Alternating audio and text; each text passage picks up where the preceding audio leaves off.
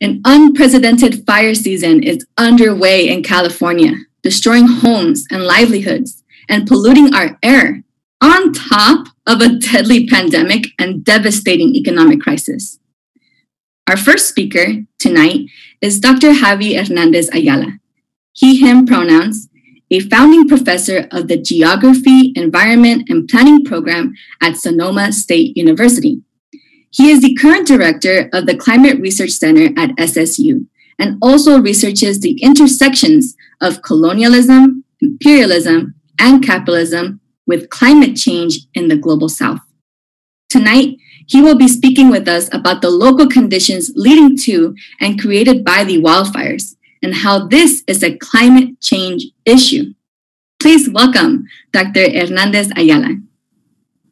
Hi, everyone. Thank you, Yael, for that wonderful introduction. I'm more than honored to be participating today in this very important discussion and panel, right, that we're going to be going over some very, I want to say, important issues and trying to identify those issues and also later on provide some solutions. I'm a geographer, climatologist, right? My research focuses on understanding the relationship between climate change and extreme weather events like extreme precipitation, floods, and droughts. I'm from the Caribbean. I'm from Puerto Rico, born and raised. I'm currently in Puerto Rico because I had to, move over here because of the difficulties that we were facing in California with the pandemic and the economic crisis and, my wife losing her job. And today I want to go over how climate change is really exacerbating a lot of those natural processes that do occur in our state. But what climate change is doing is really accelerating and is making those extreme events like the wildfires, like heat waves, more frequent and of higher magnitude. Right? But first of all, I wanted to start with kind of defining what climate change is, because even within a very progressive movement like the PSL, we might have some, I want to say, misconceptions about what climate change is, and some people tend to confuse this term with climate variability, right? So we know that climate, naturally varies over time. Earth, different Earth cycles of the Earth's orbit, right? But what we kind of define as climate change are those changes in the normal conditions, right? That are identified by actually. Evidence that we see out there, right? Are we seeing that over time, different places are experiencing higher temperatures? Are we seeing that our oceans are getting warmer and this is leading to higher evaporation rates, more energy that then produces, more powerful storms, right? Like Hurricane Laura that came and impacted the state of Louisiana, right, this week. And how this season, for example, in the Atlantic Ocean, we have seen record-breaking number of storms because of how much heat that the planet has accumulated. So climate change and human-induced climate change, right? Because we have, natural forces that cause climate change, like the Earth's orbit, plate tectonics, but those forces takes hundreds of thousands of years or millions of years, but our human actions actually take way less time than that. So we're talking about since the Industrial Revolution, right, we are seeing a rapid change in the amount of greenhouse gases in our atmosphere that are trapping then all that energy that leaves our planet and is warming up our planet. But the warming is just, the one of the factors, right? Then there's this domino effect that this warming causes. And in the case of California in particular, we have that California is one of those places on Earth in which climate change is hitting the state from all angles, right? So in Sonoma County and in the Bay Area, right, we're seeing more, I want to say, higher frequency of higher temperature days, like heat waves, super extreme, like temperature days. I remember when I moved to Sonoma State after living in Puerto Rico, living in Ohio, living in Texas, it was the first time that I actually saw a thermometer, like me sitting next to a thermometer that went over 110 degrees. And that this was right before the wildfires of 2017. Right, so those geophysical processes that do occur, like wildfires, is making them more extreme because it's making them happen earlier, in the season, like we're seeing this year, right? This year we're seeing fires, like happen throughout the entire state of California, and we're still in August, and we're not yet on peak season when we see the Santa Ana winds and the Diablo winds picking up later in the fall, like late September, early October, right? So these are all indicators, right, that the changes that we're seeing in our atmosphere, in our Earth system, are not necessarily being driven by natural forces alone. They're also driven mostly in terms of kind of the more recent, like phenomena that we're seeing. It's mostly driven by human activities and our dependence on, fossil fuels and, really our expansion into that, like wildlands. The scientists call this like the urban wildland interface, and we're getting closer and closer and closer to those areas that were not necessarily, I want to say, as impacted by humans, and this is making the situation even worse. Right, but a lot of attention is given to wildfires, but there are also other risks associated with climate change. Because with climate change, what we're seeing in different locations is that is exacerbating the extremes. Right, so places that are let's say very very wet during their raining seasons are experiencing even more rainfall, and places that usually are super dry during their drought seasons are getting drier, and that's what we're seeing in the Caribbean. That's what we're seeing in different areas of the world, and that's what some scientists are finding out also in the West Coast and in California in particular. We're seeing wetter winters followed by super dry summers, which create the conditions, right, for wildfires to like develop earlier and also increase in their magnitude in the areas that they then impact, right? But other impacts that we're going to see, right, and that we're actually seeing is, sea level rise, coastal erosion in many of our counties in the Bay Area that are already experiencing those effects, right? We're going to see, changes in the water cycle. We're going to see changes in the snowpack in the Sierra, and we're seeing those changes right now. With over the years, we see less and less snowpack accumulation, right? Because instead of getting most of the precipitation in the form of snow, we're getting a good chunk of that precipitation in the form of liquid, right? Precipitation, and that causes other changes in terms of the water resources, which then has a domino effect on the agricultural activities in the Central Valley and other activities dependent on that water, in areas around the state.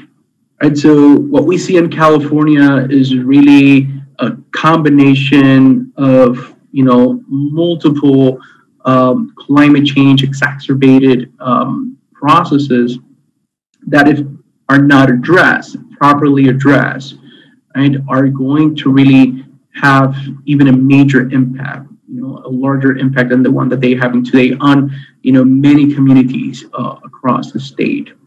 And the science is clear, right? Even if we stop all of our emissions, even if we transition to 100% renewable, even if we, go 100% sustainable agroecology, the planet is going to keep reacting because of all of the things that we previously did over, the previous decades, right, and centuries that led to this moment. So the question is, and this is what the other speakers are going to be addressing, is what are the real solutions, right, that we have as a society, as a global society, to address these problems, right? Do we, keep, the system that allowed the balance of our climate system to be disrupted, right? The same system that believes in eternal economic growth that we can take and exploit from our planet without our planet reacting, right? Or do we realize that, we can't really,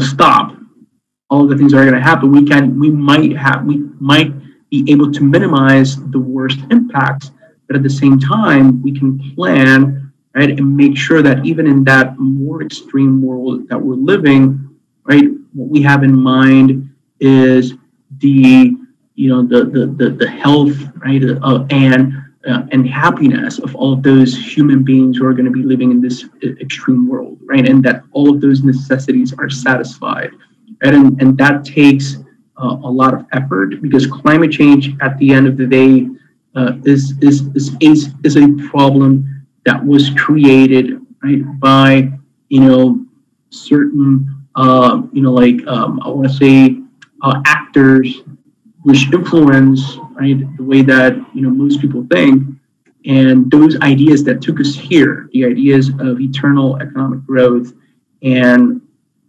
seeing the planet as a pool of resources to be eternally exploited is what got us here. And the only way that we can get out of that vicious cycle is if we go and attack those philosophies and those I want to say theories that allowed us to get to this stage, right? So I can continue to talk, but I want to keep it to 10 minutes, and I want to allow then the other speakers to continue the discussion on the topic.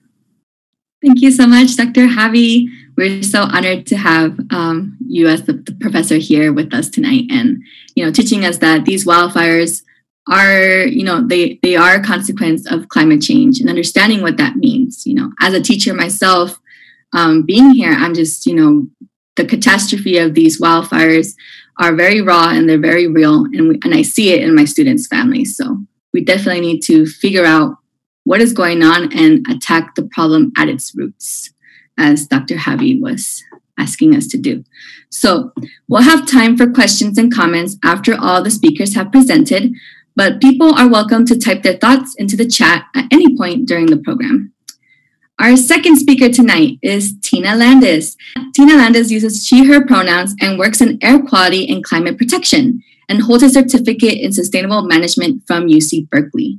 She is an organizer with the PSL and author of the most recent PSL publication, Climate Solutions Beyond Capitalism. And I have it right here. I highly recommend it.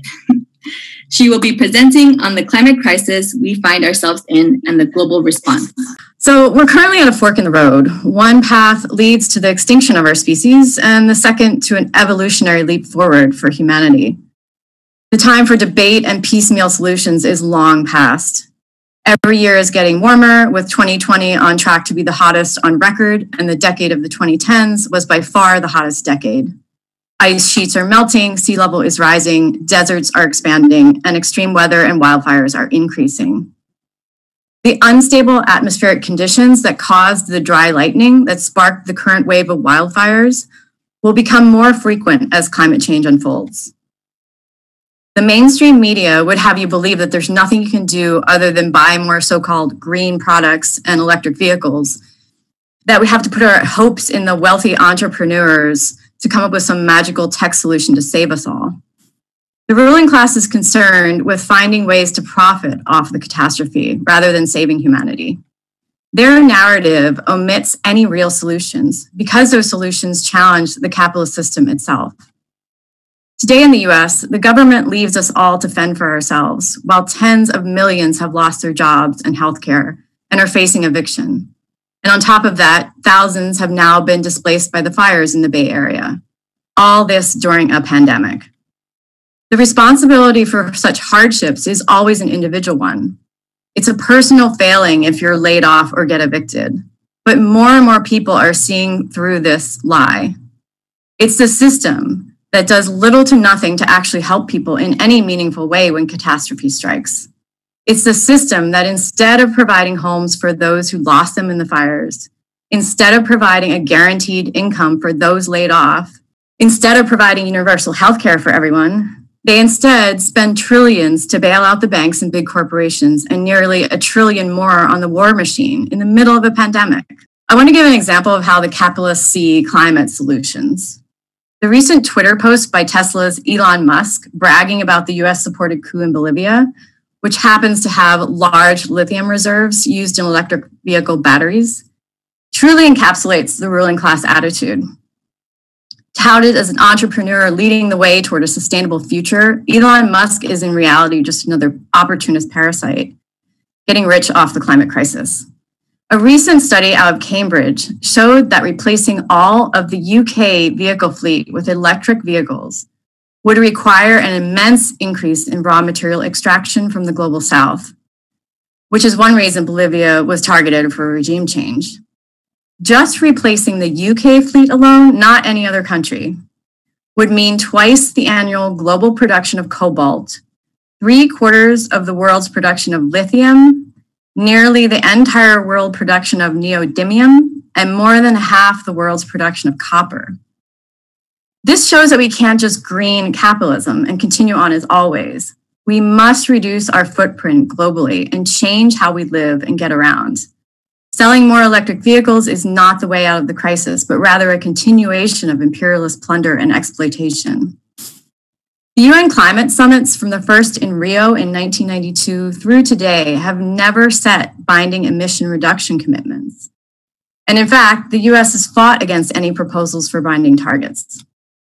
The much touted Paris Agreement's voluntary commitments have us on target for 3 degrees Celsius warming, when scientists warn that staying below 1.5 degrees warming is what is needed to avert catastrophe. Mass protests have been held calling out these summits for what they truly are, a greenwashing campaign by the wealthy nations to continue business as usual. The crisis can never be overcome if the wealthier nations continue imperialist policies of domination and divisiveness, but instead requires a global coordinated effort based on cooperation and sharing of resources. The wealthier countries must contribute much more to these efforts since they hold the moral responsibility for the problem and must pay reparations for their centuries of plunder of the global south. Capitalism always seeks ways to maximize profits by producing goods in the cheapest way possible. It must constantly expand markets and increase production regardless of whether or not there is any real benefit to society. Post-World War II, the US ruling class pushed the consumer culture that we see today. This saw the birth of advertising and planned obsolescence, where things are purposely not made to last, so you're forced to regularly buy new products. Part of the advent of marketing also pushed car culture and the house in the suburbs, greatly contributing to environmental degradation through increased vehicle emissions and destruction of ecosystems.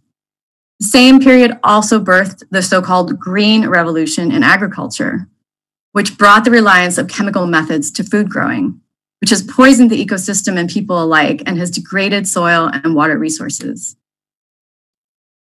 There are 3 major steps we must take to stem the looming crisis: eliminate fossil fuel use, reduce our carbon footprint, and restore ecosystems to pull carbon out of the atmosphere. The Biden campaign's so-called climate plan is mainly a handout to nuclear and carbon capture industries, and he has vowed to continue destructive natural gas extraction. His campaign originally had promised to cut subsidies to fossil fuel corporations, but that language disappeared from their platform at the convention. We have the technology to immediately shift to wind, water, and solar energy production and still meet the world's needs.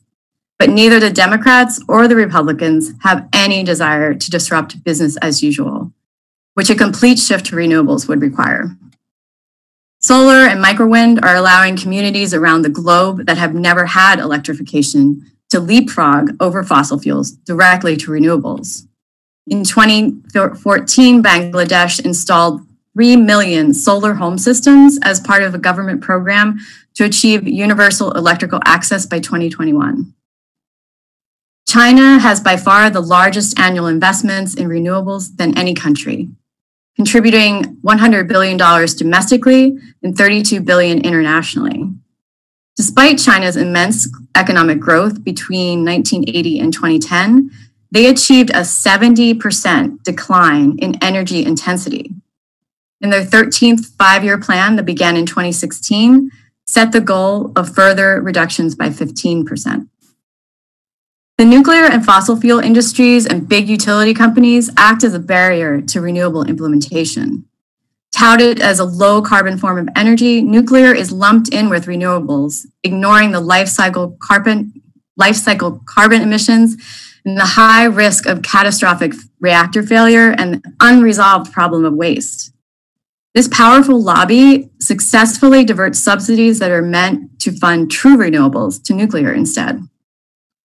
The US always points the finger at China as the big polluter, but in reality, the US has the highest per capita emissions on the planet, with China coming in 10th. Additionally, emissions from the US war machine are never taken into account, despite that the Pentagon is the largest unregulated polluter and consumer of fossil fuels on the planet. The entire system of capitalist production is unsustainable. Since globalization arose in the early 90s, emissions just from shipping raw materials and finished products back and forth across the globe accounted for a 400% increase in emissions.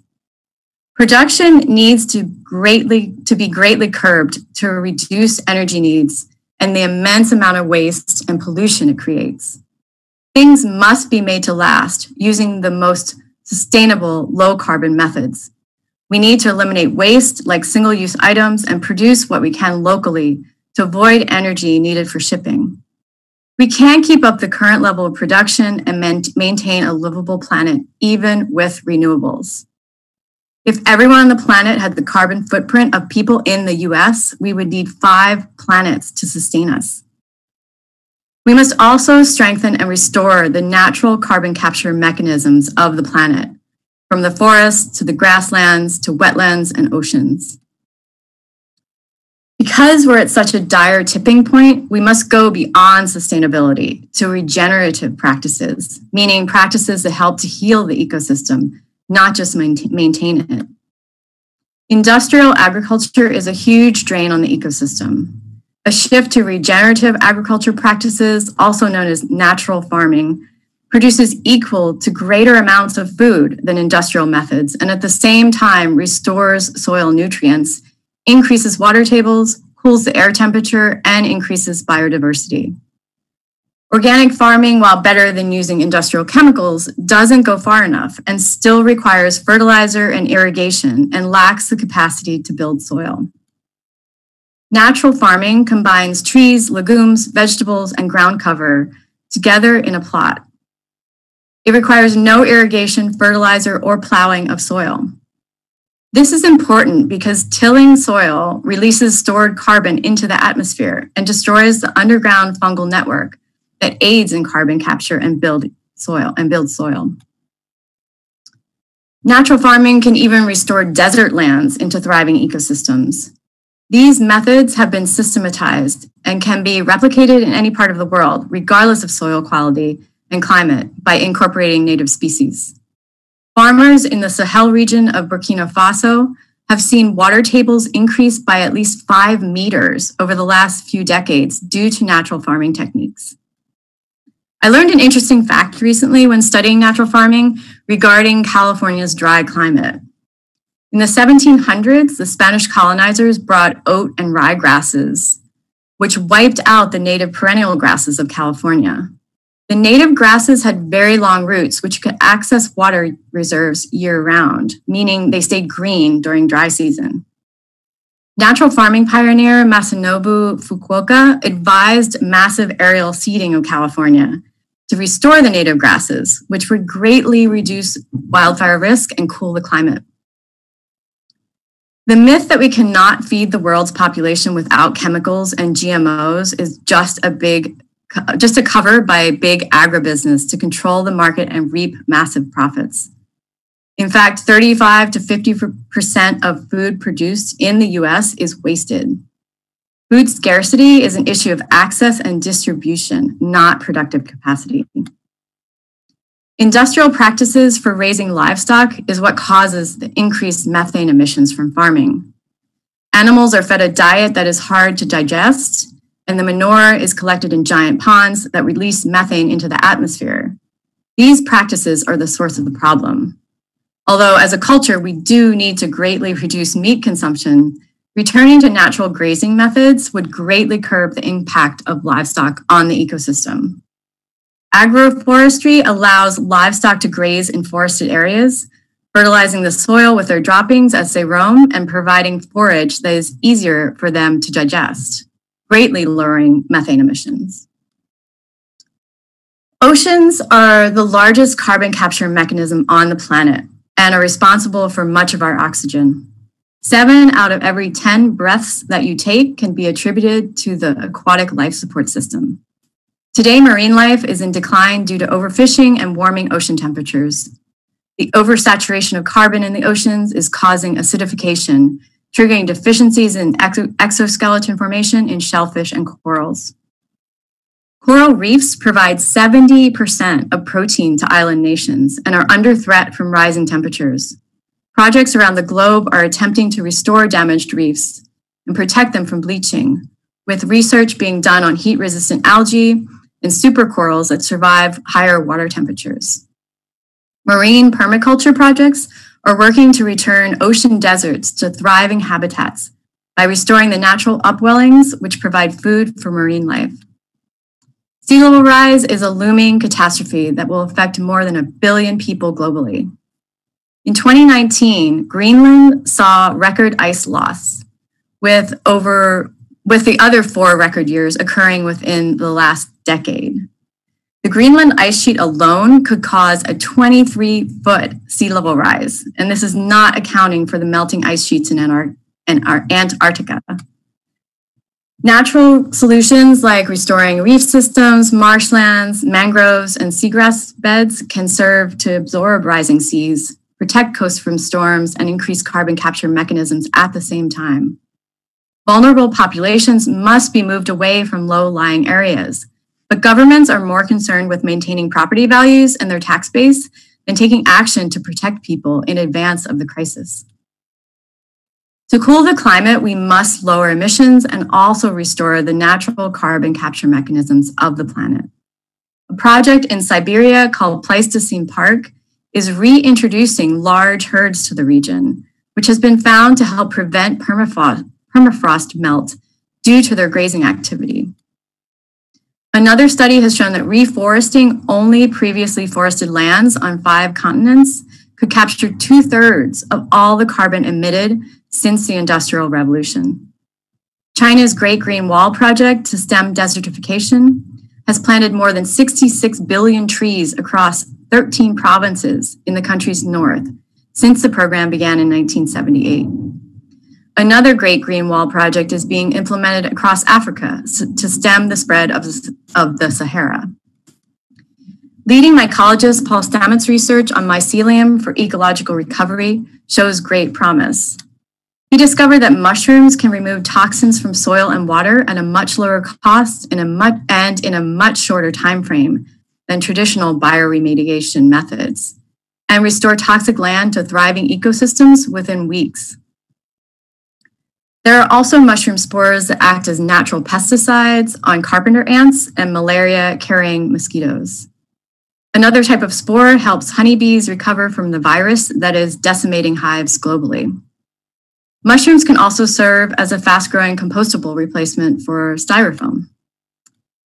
All these natural, ecological-based projects are sorely underfunded and underreported, despite their great potential, because they can't be sold for a profit and don't require long timelines to achieve results. Capitalists prefer to build carbon capture machines that can be bought and sold rather than just restoring forests at a one-time cost. Under socialism, these solutions that I outlined and many others that are being discovered could be implemented on a comprehensive scale based on need rather than profit. Currently, all the industry giants are in control and even write the laws, from fossil fuels and nuclear to agribusiness and petrochemicals. They determine what is funded and implemented so they can continue to control the market and reap profits, despite scientific evidence proving their methods are outdated and detrimental to humans and the planet. So how would socialism solve the crisis? Socialism is based on a planned economy rather than the chaos of the free market. The socialist government looks at what resources are available and what is needed by society and plans production to meet those needs in a sustainable way for the long term. Currently, the chaotic capitalist production cycle creates immense amounts of waste by creating things that aren't needed and aren't made to last. The recycling movement that began in the 70s was hijacked by the petrochemical industry, so they could keep making cheap disposable items and at the same time diffuse the movement that was rightly concerned about waste. We are given the illusion that recycling makes a difference, but the majority of plastics aren't recycled because it's not economically beneficial to do so. Only 10% of plastics produced since the advent of recycling have ever been recycled, which is why our air, water, and even rain and snow now contain microplastics. Under socialism, the people would have control and make the decisions on what is produced and what materials are used, instead of it being determined by what is most profitable. The ecosystem is like a factory. When a cog in the factory is lost, production falters. And when too many cogs or species are lost, the entire factory breaks down. This is resulting in the sixth mass extinction that we are currently in the midst of. Under socialism, cities could be transformed into eco-cities, integrating them into the ecosystem. So instead of impeding biodiversity and adding heat to the atmosphere, they would help cool the climate and be home to an abundance of life. These eco-cities would have all resources needed for work, life, and recreation, all within biking and walking distance, and zero-emission public transit would link communities. Suburban sprawl and the car culture that forces workers to commute long distances will be a thing of the past. This is not utopian. In a country like the US, which has an abundance of resources, this shift could happen very quickly under socialism. Socialism has shown a great capacity to overcome challenges that were seen as insurmountable under capitalism. For instance, in Cuba, within 1 year of the triumph of the revolution, illiteracy was overcome through a campaign to teach over 1 million Cubans how to read and write. In 2009, Cuba implemented an energy revolution and distributed energy-efficient appliances to 100% of households, and was the first to eliminate inefficient incandescent light bulbs nationwide. Under socialism, the resources and ingenuity of humanity can be utilized collectively for the benefit of everyone, rather than competing with each other to make profits for a few at the top. It is truly the only path out of the climate crisis and for the liberation of humanity. Every day, more and more people globally are seeking a renewed connection with each other and the planet, and looking for another way forward. The pandemic has given us a pause to reflect on a new path, and increasing numbers are looking to socialism. There is a future worth fighting for, and if we can envision that better world and come together to demand change, we can win. Thank you. Thank you so much, Tina, for that wonderful talk. If you'd like to get your hands on Tina's book, please check out our online bookstore, which it will be linked in the chat. And here it is. It's an amazing book. I am one that is scared of science, but this book did such a great job. Tina did such a great job of explaining what we just heard right now and understanding the role of capitalism in planet destruction, but still having hope that socialism can lead us to answers and to a different future. We're also excited to announce that the latest issue of Breaking the Chains, which is our women's magazine, is now available. Here I have the older issue, but the Breaking the Chains magazine is just a socialist perspective on women's liberation. The new issue focuses on specific struggles that women face in the US prison system. So make sure to check out both of these issues and get your hands on them to learn more about how socialism can bring in a new future. Our final speaker tonight, before we go into a discussion, is Ji-Yoon A. Ji-Yoon uses she, they pronouns, is a member of the Party for Socialism and Liberation, as well as a leading local organizer for the La Riva 2020 campaign.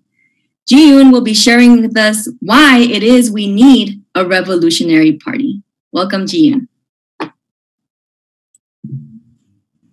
Thank you, comrade. So the fire season in California is yet again wreaking havoc on people's lives and communities. The Trump administration has been ripping up one environmental protection after another. The Democratic Party leadership has done little in defense, and Biden's climate plan is weak. It's easy to feel a sense of hopelessness as the world leaders have not taken any real steps to halt carbon emissions and heal the planet. It's clear that the capitalist system and its puppets function against the needs and interests of the working class people and the planet. Whether it's a deadly pandemic or the climate crisis, we see the capitalist ruling class barreling steadfast with production that fits the profit motive and destroying everything in their path to fill the bottomless pockets of a few. In response, many of you might be thinking, this isn't right. We need to do something to change this. We need to act now to save humanity from the climate crisis. You might find that you can't ignore your instinct to fight back. That, my friends, is the seed that can bloom into revolutionary consciousness. Organized resistance and the development of a mass socialist movement with a revolutionary party is precisely how the working class can take power and save humanity from the climate crisis. The movement to defend the planet has exploded in the last few years.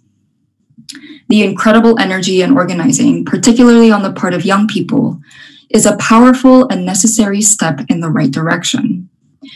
However, we must not let the ruling class contain our organizing within the framework of the capitalist status quo, because the capitalist status quo is what is responsible for the reckless destruction of the planet. Let's talk about the Sunrise Movement, for example, which is a liberal environmental organization. Their primary strategy is to vote in politicians who reject fossil fuels and advocate for clean energy through strict laws and regulations. The problem is that as long as the capitalist class is in power, it'll be impossible to just pluck out the fossil fuel industry because that's what makes them the most money.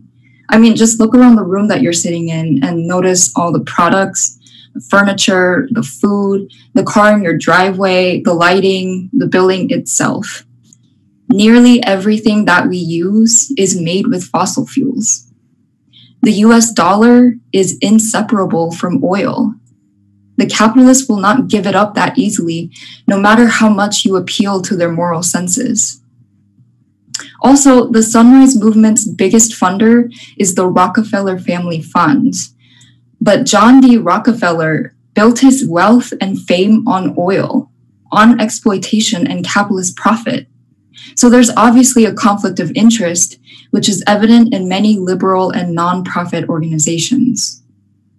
The donors of these organizations become the puppeteers of mainstream activism.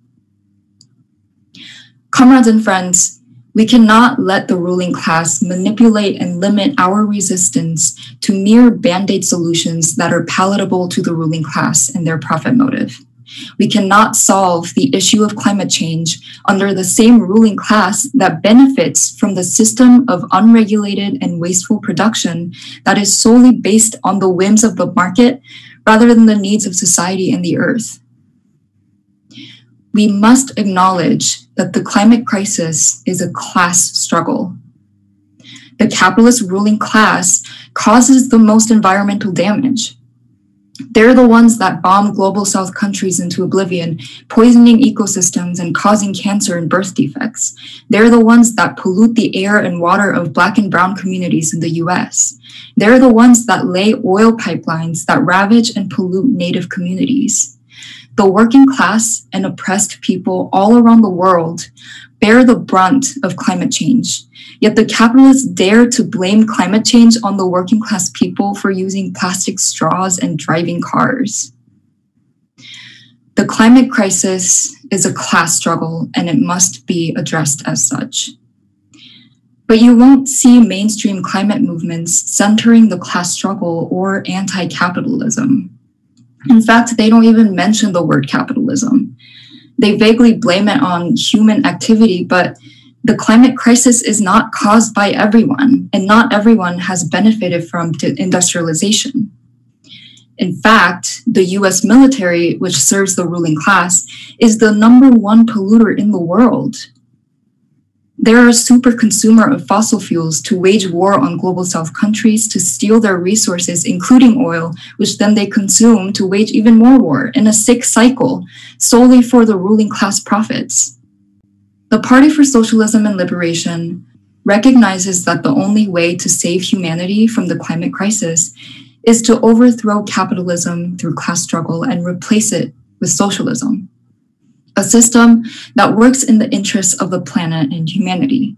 A system where we produce only what we need. A system that works to actively eliminate emissions and waste. A system that limits the extraction of natural resources to what is sustainable in the long term. A system that is internationalist, where we all collaborate to nourish our one Earth. But in order to maintain this system and the real climate solutions, the working class must be in power of the state apparatus and function through democratic and centralized planning. The question then is, how do we get there from where we are today? The answer is revolution. Revolution is necessary because the capitalist class won't just hand over the reins of control that have proved so profitable for them. You might be wondering, what will revolution even look like? When will it happen? The truth is, revolutions cannot be predicted. Revolutions throughout history did not unfold in the same way because the context and conditions of each revolution is different. But a common thread of successful revolutions to date is the existence of a revolutionary party. A revolutionary party, like the Party for Socialism and Liberation, learns the lessons of past movements and revolutions while being involved in the most critical struggles of the day, wherever there is class struggle and rebellion. Revolutionaries meet the working class people where they're at and help them channel their instinct to fight back into a larger movement, which is revolutionary socialism. The Party for Socialism and Liberation has stood shoulder to shoulder with you in the revolt against racist police terror, demands to cancel rent, as well as the climate marches last year led by our youth. These spontaneous outbursts against the system are necessary. Collective people power in the streets puts real pressure on the ruling class, and it leads to reform more than voting ever could. But this cannot be the peak of our struggle because reforms can always be rolled back. Reforms to mitigate climate change can always be rolled back in the interest of the ruling class. You see the Trump administration repealing environmental protections. You see Democrats approving the $738 billion budget for the military, which is the biggest polluter in the world. That is why we must go beyond the isolated moments of resistance within the framework of capitalism and fight for socialism so that the working class can apply the climate solutions that Tina talked about earlier, much like how Cuba and China have been doing thanks to socialism. And how do we get there? A revolutionary party, such as the Party for Socialism and Liberation.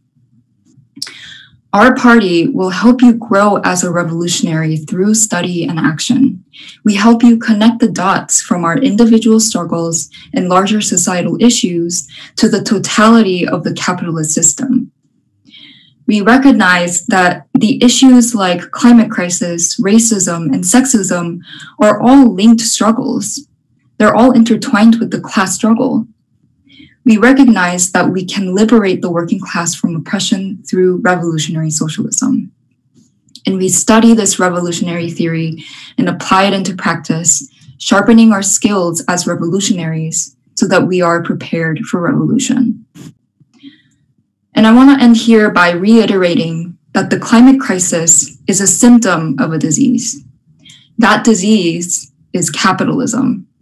The only cure is revolutionary socialism. And we need revolution and a revolutionary party to get there. You are not alone in this fight. Join the Party for Socialism and Liberation today. Thank you. So now that we have listened to our three wonderful speakers, we have a little time now for comments and questions. You all are invited to speak if you'd like. Hello, this is a question for Dr. Landis. She talked about a lot of different solutions that are currently being enacted to help combat climate change. Where are some good organizations to donate money or to volunteer with to work directly with those projects for reforestation and the marine permaculture projects? We have a question from Elise. How does the PSL feel about veganism to address climate change and human and animal rights violations? As far as the marine permaculture project, that's it's based, I believe they're in Monterey. It's the Climate Foundation. The researcher is Brian von Hertzen. You can find more details in my book. And then as far as reforestation, I don't know of any that's happening in California, honestly. There is like the Friends of the Urban Forest in San Francisco. They're like a urban greening project. So you could look into them, which, you know, urban areas are a big problem for climate change because of the urban heat island effect. So the more we can green cities, the better. The point on veganism, industrial agriculture, industrial livestock raising is absolutely very cruel and very environmentally destructive. And you know, the PSL is definitely not for that. And like I outlined, there's other ways to raise livestock that are in line with ecosystem and humane. Since there weren't any other questions, I just want to add one point on the wildfires as well. Until the 1800s, Native American tribes in California had annually controlled burns to get rid of burn off the fuel in advance of wildfires. And then when the colonizers in 1800s, they outlawed it basically. So there is some work being done to return to those practices, but it needs to be greatly expanded. Another question would be, would nuclear power be viable under a communist government? Another question is, does it seem like the Green New Deal is a viable option to combat climate change while providing job opportunities for millions of people? Is the PSL in support of implementation of the Green New Deal? Are you aware of any regenerative agriculture trainings or courses? And lastly, can the third speaker talk more about how recycling is not enough for reducing climate change? Yeah, I can answer that latest question about how recycling is not enough for reducing climate change. I don't know too much about the details, but I learned that, you know, the global north, the developed countries will actually like dump landfill and recycling processes all on developing global south countries and just like dump it all on them and like make them handle it. And I'd say that like, even though, you know, that alone isn't enough to solve the issue of climate crisis, I think that we as individuals should do whatever is in our power to, you know, not hurt the planet.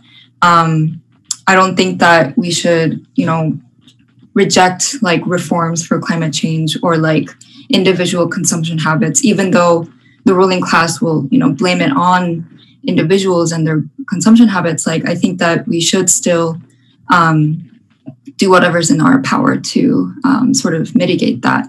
But our end goal should be revolution, because socialism is what we will actually bring about real climate solutions. And I want to add that I got most of my facts for my talk from Tina's book, which I believe was linked in the chat earlier. But y'all should definitely read that because it blew my mind and it's very informational. Thank you. Yeah, I wanted to touch on the issue of nuclear. Yeah, it doesn't matter. So if it's a socialist government or a capitalist government, it's not a good way to go. Even just the life cycle carbon emissions of a nuclear plant are third highest next to coal-fired scrub plants and natural gas. So it's not clean energy because of, all it takes to build and run these reactors. And I want to just read an excerpt from my book about nuclear. So the World Nuclear Association is promoting the construction of 1,000 new reactors by 2050. That's one new reactor every 12 days as a way to curb worldwide carbon dioxide emissions. If implemented, their $8.2 trillion scheme would only offset less than 10% of the carbon dioxide reductions needed. So it's really, it's big industry wanting to make profits. But as you can see, even if we built one reactor every 12 days globally, it would only reduce our footprint by 10%. There was Chernobyl, and that was in the Soviet Union, which was a huge, huge disaster. I mean, it's just very, very risky way to produce energy. I grew up in Pennsylvania, not to date myself too much, but I was 5 years old when 3 Mile Island happened, and that was a big disaster, and the government lied about how much radiation people were exposed to, but it's really unsafe, and they're trying to put all the waste on Native American land, and there's really no way to contain it for the tens of thousands of years it needs to be contained to not pollute the environment. Alexander Ocasio-Cortez's Green New Deal, there's a lot of great things in that, actually. But, there's, in my opinion, there's no way it will ever get approved by Congress as it is because, because big business is really part and parcel of our government. Like, you can't separate it.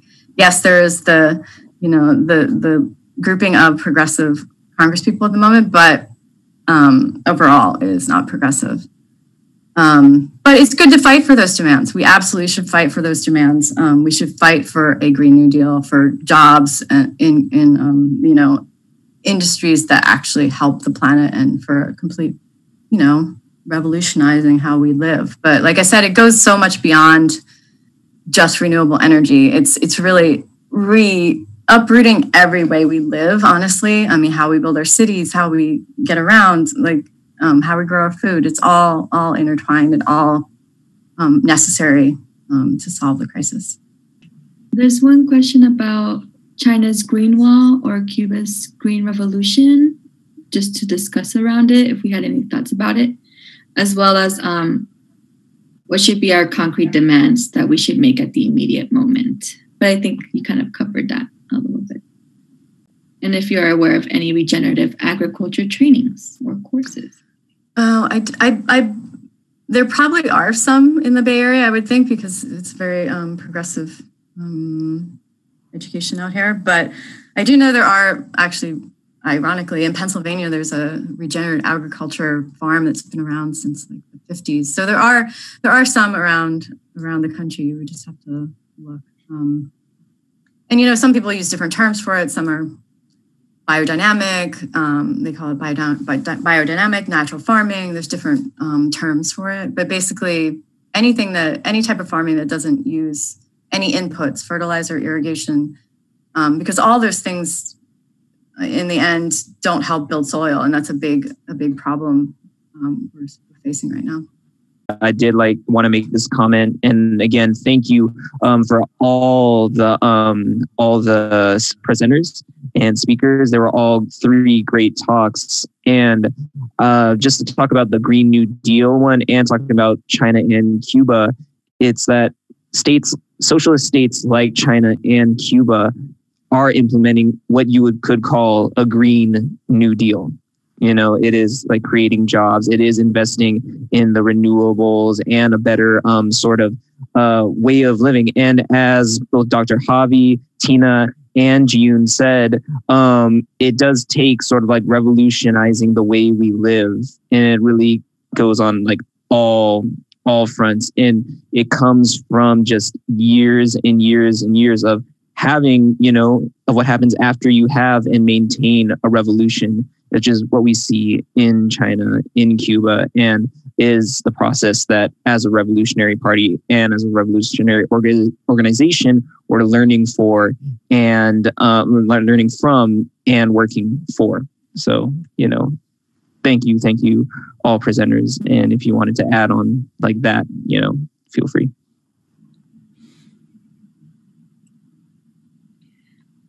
I want to thank each of our presenters for sharing this important political analysis and call to action tonight.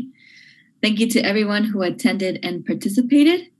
If you like what you heard today and want to hear and read more, head over to Liberation News for socialist analysis of current events and reporting from the front lines of struggle. And if you're interested in joining the PSL, go to pslweb.org/join to apply.